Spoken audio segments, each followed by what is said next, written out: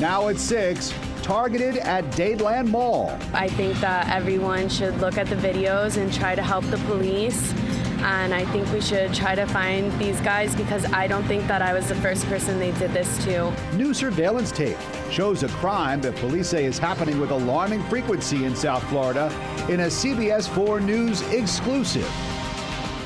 And these pictures here show you a laptop thief who authorities say is part of a team that followed a couple from the Dadeland Mall. CBS 4's Peter Dench is live in South Miami. And Peter, I know you spoke with one of the victims.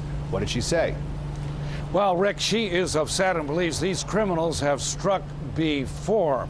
Now, that's what police believe as well. This crime happened in daylight on a recent Sunday afternoon here, and now police have released these flyers saying that the victims were followed from the Dadeland Apple store.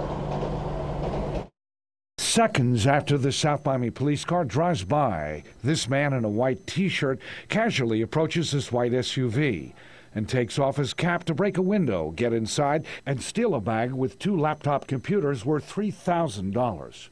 This robber is gone in 15 seconds. It really bothered me. I felt very violated because I do believe that they followed me from the mall. Jessica, who did not want to show all of her face, says she and her boyfriend had just purchased the laptops from the Dadeland Mall, with one stop here at this Apple store. These guys look like they have done this several times. Police believe Jessica was followed by this suspect and a person of interest, a woman in her early 50s seen in this photo.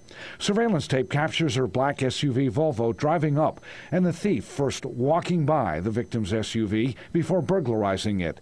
It's just after 5 p.m. on Sunday, May 31st. They're either communicating via cell phone or watching out who buys the computers at the Apple store. And what they do is they'll follow them from the Apple store, wait for them to go anywhere in the county to go and stop and eat.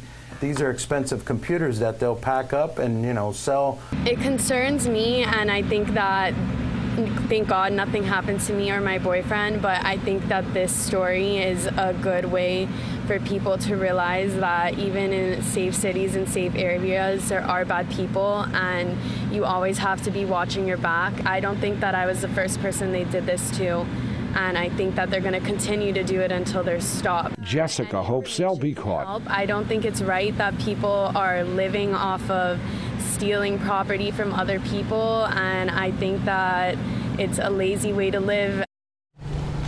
Sergeant Henry Guzman also told me that South Miami police have been talking to other police departments all over South Florida. They're also keeping their eyes on a number of malls as well. He says this sort of crime has been happening all over Miami-Dade and Broward counties. If you recognize anyone seen on that surveillance tape, call Miami-Dade Crime Stoppers at 305-471-TIPS. We're live in South Miami. Peter Dench, CBS 4 News. Rick? Thank you, Peter. And now to breaking news.